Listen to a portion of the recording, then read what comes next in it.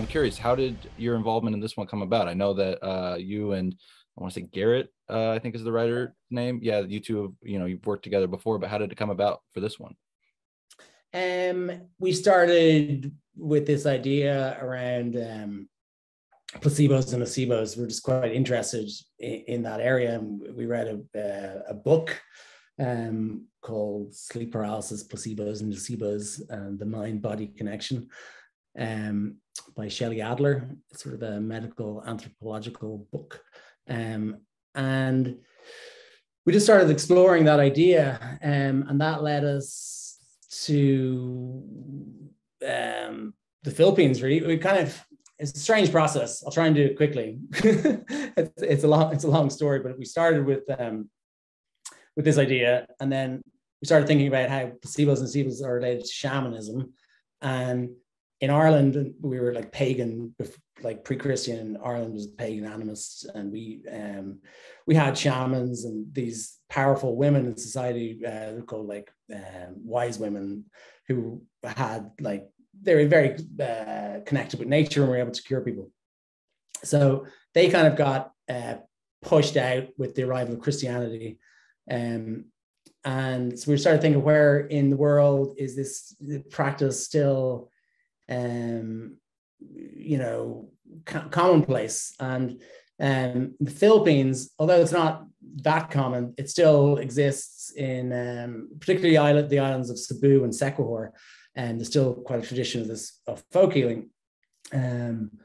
So we started looking into that, and we started seeing these weird similarities between Irish folklore and Filipino folklore. And then there's a similar history in that we were colonized by the British, they were colonized by the Spanish. Christianity and colonialism sort of quashed traditions of that were more like nature-based. And as we sort of saw these connections, we thought we should explore it properly. And we got a little bit of development funding. We went to Cebu and Siquijor Islands with a local producer there. And we met with shamans and witch doctors and the chiefs of the Bajau and Ati tribes on Cebu, and visited garment factories as well, because we were kind of seeing this connection between colonialism and neo-colonialism and exploitation. So then we could see that there was a good story there. It was coming together. We wanted to make sure that we was sort of as authentic as possible. And I went to China, to Macau, to pitch the project at a co-production market to try and find Filipino co-producers. And we did. We found Epic Media, and producer there, Bianca, is actually from Cebu. So she was brilliant to a collaborator, and then she helped us cast, and then we found Chai, who's also Cebuano from the island of Cebu, and then we brought on a writer, Ara Chaudhary, to help us with all of the scenes there, and then also a shaman from there to help make sure everything was genuine in the story. This guy Bong. And yeah, so it was a strange process. I mean, Garrett and I worked together for years, and on this film, it was really just like starting with an interest that led to research, which led to a co-production between Ireland and the Philippines. So yeah, it was an adventure. Well, it sounds like a fun one at the very least, and it's one too that I love how it's then brought about this important message in regards to these garment factories, so to speak, and the dangers there. And so was that something that came about organically from your travels in terms of incorporating that into the story, or was it after you had visited, it was then you started looking into that specific element further? Well, we knew we wanted the antagonist in the film to sort of be an exploitative person. So, I mean, that was an element that we could see the connection already between between exploitation and colonialism, which then turned into this kind of capitalism and neo-colonial exploitation, you know, the people exploiting people from afar by hiring these kind of sweatshops and everything. So that was an element that was always something we were sort of taking aim at.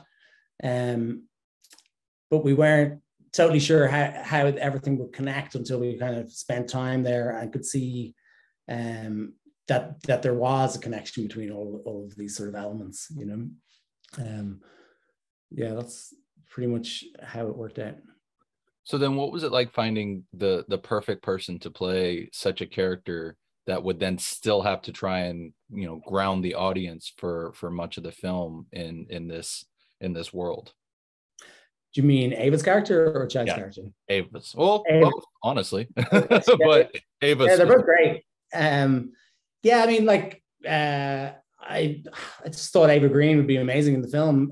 She's a brilliant actor, and she's very expressive. And I also wanted to, I thought if she'd do it, it'd be great to kind of try and get to see her in different ways, you know, like her character within the actual the narrative. We were kind of also doing this placebo nocebo effect, that like switching allegiances. What you think is good might be bad. What you think is bad might be good.